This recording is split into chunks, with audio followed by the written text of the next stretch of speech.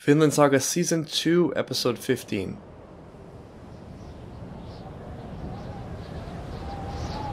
How do you process any of this if you're Garter? Episode 15, Storm. It feels like he was just on a crazy rampage and maybe he's had a moment for it all to catch up to him. I don't think he got the reaction he was expecting from Arnheid. There's just so much going on, so much happened all at once. She's not waiting for the storm to pass. Storm's here. This is one of those life-altering events, perhaps. It's a huge choice. So much for any kind of stealth or sneaking in to see him.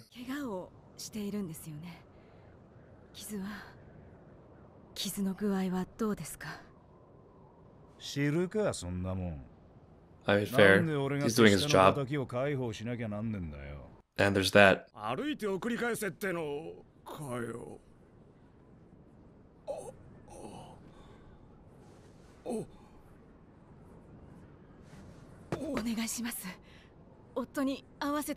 Yeah, she's definitely made up her mind.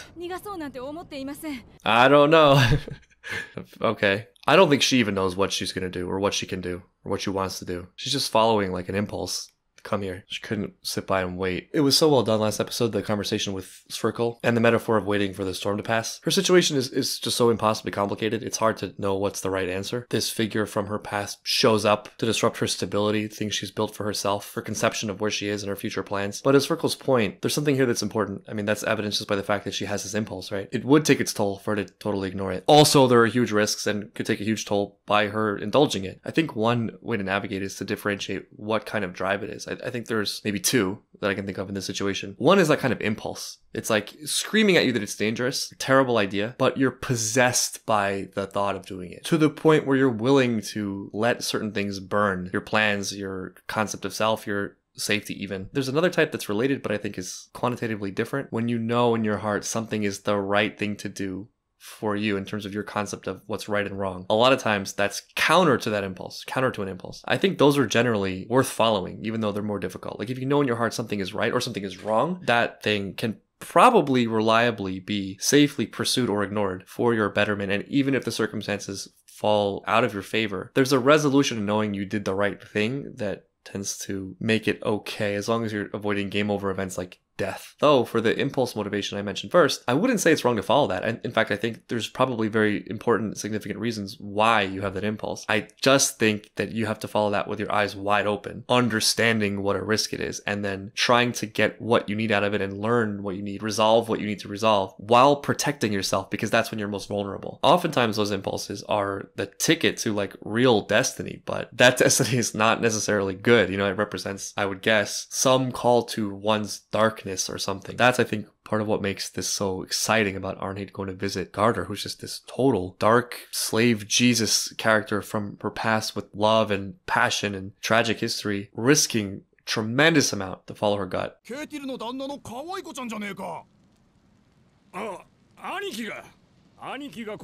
guy's really going on a limb for her. It was her eyes, her passion. That woke him up. He seems a lot softer now. Like, he does seem like he came out of some kind of trance. He's getting beat to hell by Snake. Contributed to that somewhat. This is so ripe with history, tension. I don't even know. Yeah, they beat the crap out of him. The dull side of the sword. Still kind of not clear. No, this is not it. It'd be wiser to shut their mouths.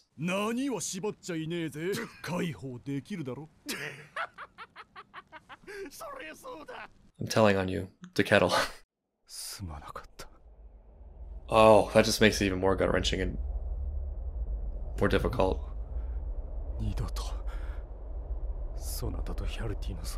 Ugh.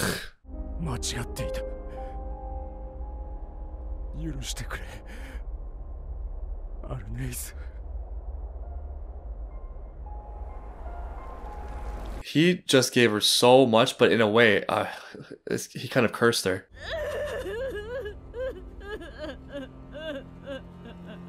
Speaking of following your heart. Here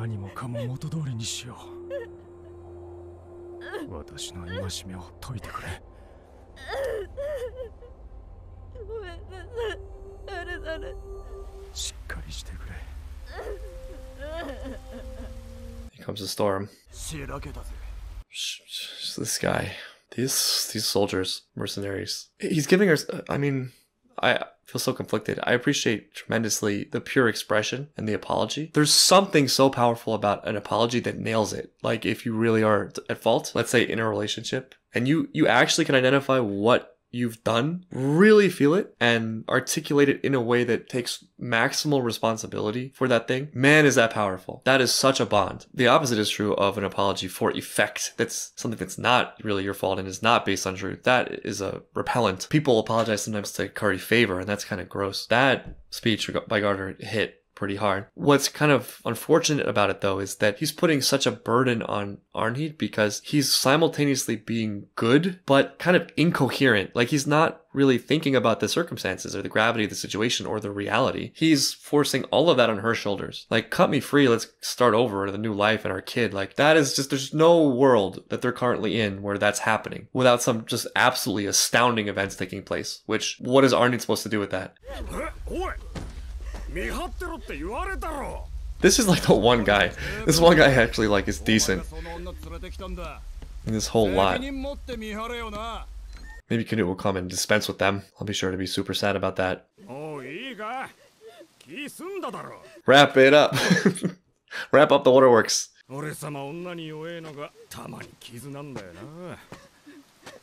Relatable.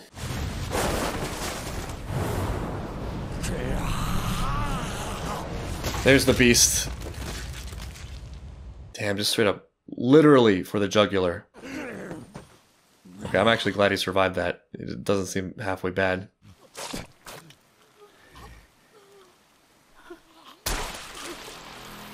No, no.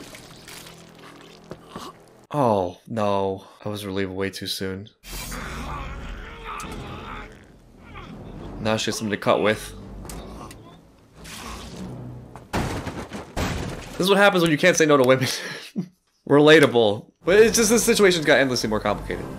Now it's just forced. If she doesn't cut his ropes, he's dead for sure. Even more surely dead than before. There's just so much on her shoulders right now. There's just so much. Yeah, exactly. Yeah, that is. Subtitles are accurate. 100% accurate. She's gonna follow this dude into hell if she follows him. He came in with the goal or the idea of saving her, but the more I watch this all play out, the more it feels like it was selfish. Like it's just for him. It's a fantasy almost of him coming in and rescuing. He's the one who needs rescuing. I don't just mean from the ropes, just mentally. It's so great on some level. It's so powerful and I you know, it's beautiful. He's not strong enough. He doesn't have the backbone to like carry the raw passion and emotion and heroicness of his woman. He's just a mess. Poor Arnheid, like, this is just a pattern for her. People don't really consider her station in things, what she wants. You know, she's got Kettle, who is forcing her to be a mistress. Got Einar, who's a sweet guy and obviously likes her, but also has the same kind of fantasies about, I'm going to save Arnheid, I'm going to take her off the island, without really thinking about her agency in the situation. And then Garner, her ex-husband, is implicitly requesting that they live as outlaws and kill a bunch of people to escape and risk her life. Just killed a soldier in front of her, potentially implicating her in this whole thing. Meanwhile, this poor girl is just trying to live her life and be a good person and do the right thing and survive. The storm is right.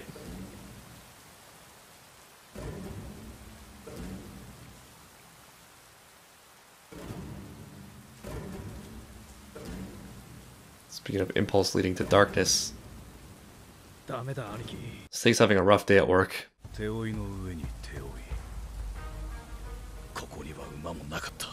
Not far away. Maybe harder to track him in the rain though. He's not using the blunt end of his blade anymore. Yeah, that seems pretty clear. Where are the boys? Sitting by. Understandable. 俺を見張ってたのか。夜のうちに俺が無茶をしでかすと思ったか。Yeah, I was about to say that Einar is going to be the one more affected by the situation, whereas Thorfinn doesn't really have a dog in this fight, except that he's concerned for Einar. しないよ。アルネイズさんを困らせたくない。She's doing a great job of that herself already, not that it's her fault. 自由を奪われるなんて間違ってる。間 And 違 with ってるだろう。 that, Thorfinn will likely agree strongly. ずっと戦争ばかりしてきた人間だから何も言う資格はない。 Except what that shows is a really deep understanding of it. お前が戦士だったことは知らないと思うよ。 You wouldn't guess these days. You wouldn't guess any of the events of season 1. どうしてあんなに人を傷つけて平気でいられたのか。この間お前が話してたあれ、本気なのか。世の中から戦争と奴隷をなくすことはできないか。 Yeah, that tiny thing. that small idea. 戦争の数が減れば奴隷も減るだろう。でもノルドの男は戦争が良くないことだとは思っていない。 Yeah, that much has been made abundantly clear. It's super celebrated, yeah. It's just the system. It's a world where force is just the whole thing. And the more prevalent it is, the more it's necessary to use yourself. 当たり前のことをやめるのは難しい。でもお前みたいな男もいる。人を傷つけないと誓うことがそんなに変なことなのか。 But Thorfinn is such a rarity. Self shoulder pat. これ以上彼らを背負うくらいなら仲間外れの方がずっとマシだ。 Yeah, that's self-affirmation, though. Man, that dream was really something. 俺が殺してしまった人たち。 Still pulling him down. 償いをしなければいけない。この人たちが安らかに眠れるところへ連れて行ってあげなければ。 He's now paralleling Thor's in a way. In that dream episode, I think it was episode 9, Thor's also was being pulled down by the dead, but he's able to stand. Thorfinn is starting to be able to do that as well. Symbol of his change. It's not that either of them have lost the baggage of their evil deeds. It's just the quality of their actions and their outlooks, despite their wrongdoings. Thorfinn, I think, answered one of his own questions in that speech. The question of, how could I have let myself done that for so long without thinking about the people I was killing? I think that to get to those depths, it's more of a process. It doesn't start with the worst evil. It starts with a minor concession a lot of the time. I'm sure almost everyone has had the experience, just on a normal life level, not at all on this level, of saying or thinking something like, just this once, you know, this is wrong, but this time it's okay because XYZ. There's like this threshold that once you cross, you know, you do something new, that's now your baseline. You don't have to do that very often for that to become just normal. A more trivial example of that would be like spending money, you know, like what you're comfortable spending on any one purchase can increase just by making one of those purchases, if that makes sense. And before you know it, you're operating comfortably at a level that at one point would have been unthinkable for you, just because you got there gradually and through pattern and habit. And often that's coupled with an underlying philosophy that supports it and is particularly or specifically or deliberately crafted to enable that, because it would be more difficult to resist it. As Thorfinn points out in the answer to his question, it's just really difficult to be anything but what these Viking warriors are, because of the dangers that they face and because of the society they face, the reward incentives. Like, you kill people, you get slaves, you know, and you get gold and you get women, you get accolades. Wisdom and self-control and discipline are difficult, and so they're rare, they're scarce. There's always going to be kind of a lowest common denominator that one has to fight. Base impulses are easy. That's nothing. So that will prevail. That will dominate. Crazily, that gives more responsibility to the individual who can see past it, who can get out of the kind of automatic, deterministic person who just follows what is the most obvious, easiest incentives. 今まで踏み潰してきた以上の麦をこの手で育てなくっちゃ。 I mean, his hands tell a whole story. 俺にはまだわからない。でもせめてこの世に一つくらい、ほんの村一つくらいでもいいんだ。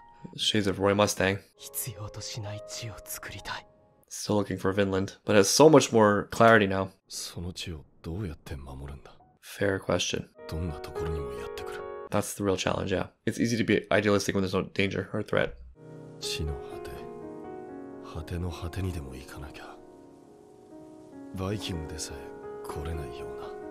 Especially somewhere the Vikings can't reach. どんな権力も届かない。どんな奴隷商人も知らない。水平線のずっと向こうの地。あるのか、そんな土地が。ある。忘れていた。 Yeah, he's remembering. Finland. Imagine him and Leaf going together. 恐ろしく遠いとも聞かされてたし、正確な場所もわからない。しかも国づくりだ。大勢の仲間外れを連れて行かなきゃならない。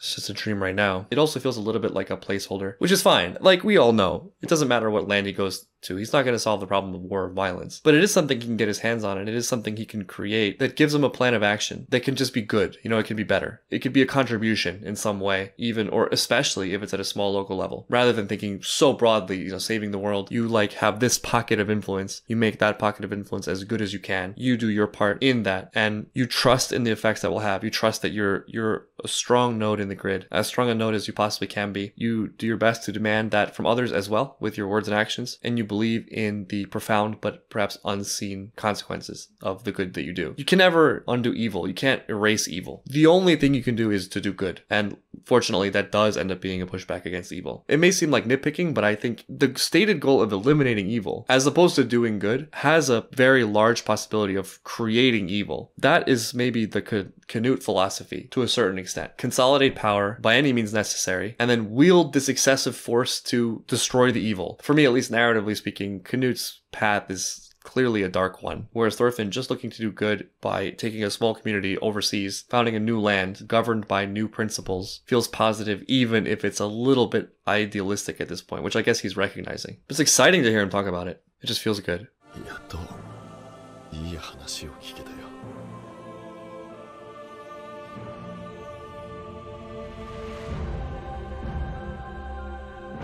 I'm just kind of talking about the whole show there. It's like suddenly this uplifting, beautiful show came out of the carnage and war and destruction of season 1.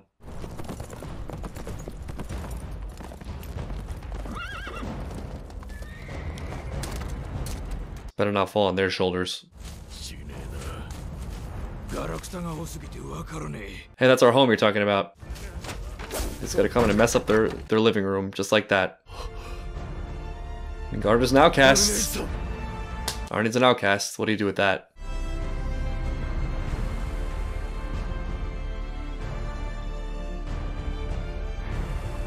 Swirl didn't just die, did he? Man, Snake's on a mission. Snake's awake. He just woke up. Feels like we're getting to see some of the old Snake that he's been hiding. It's such a great episode. Such an emotionally compelling episode in a season of great emotionally compelling episodes. Arnid's situation, man, I have so much sympathy for her. I was saying early on that following that impulse, it will lead to your destiny, right? It's there for a reason. It's an impulse for a reason. It's because it's potent and is interwoven with who you are. But like that destiny will lead you into darkness, and it's not guaranteed you will survive it. It's not guaranteed you'll make it out. So you follow that at your own peril. Garder also is fascinating just because there's something so beautiful about his gestures, but he's not there. He's just not red. I don't know. There's something missing. He's not a fully formed man. There's a sadness and desperation and willful ignorance in his whole outlook and what he's demanding of Arnid. Then sort of the restatement of Thorfinn's aims. What I like about it is narrowing it down to something that's actionable. Ending war, ending slavery. It's great as a guiding principle. It's just too big to start with, and there are just certain realities of the world, I believe, that you can't stamp out human evil more than you can stamp out human nature. Even solving a lot of the material problems that lead to evil, humans will find a way, you know? If human society developed to the point where everyone had everything they needed, people would just make problems because like we just were wired for it. We need challenge. This refocuses it to a good that he can do. A task, a project that he can do that actually probably would help people, that would challenge the prevailing sentiments and ethics of the world that he lives in. I don't know, the way I look at it, being a very strong, solid, ethical piece of the world is bigger than it appears. Despite all the grand gestures and hero stories and perhaps more selfish motivations like wanting attention, wanting validation, wanting to be told that you're good, playing your role in a way that's maximizing your potential as a human being and is true to your heart and is refined and crafted and self-honest to the point where you can look at your own darkness and understand your own motivations and just do a very good job, even at just a tiny local level. You just nail that, you know, nail your own life. That's almost unbelievable how good it is. That for Thorfinn actually could be pretty big based on his potential, his capability, his experience, his depth of understanding. So it feels good. Like Einar said, I feel excited to see him go on this journey. And man, just as a final thought, best bro Einar just right there with him. Asks some honest, realistic, hard-hitting questions, but overall is there and supports.